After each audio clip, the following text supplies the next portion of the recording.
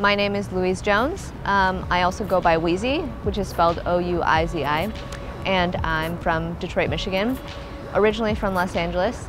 I'm painting a mural for the Albright-Knox Art Gallery for their public art program.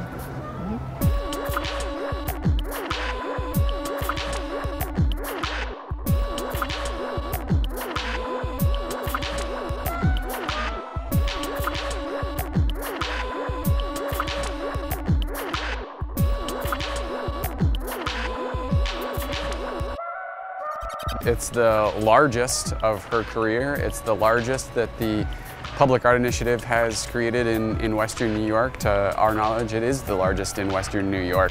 So it really is a statement piece for us and for Louise. It's called Wildflowers for Buffalo, and all of the flowers were chosen because they're either native to the region, or she actually found them growing in the region upon trips to the area.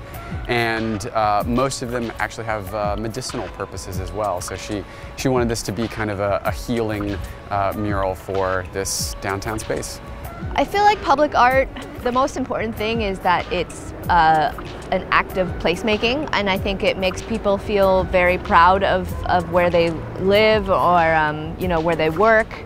So if they get to see it every day on their commute, or if it's their backdrop, you know, in their office 17 stories up, you know, any kind of thing to like break the monotony of like a cityscape.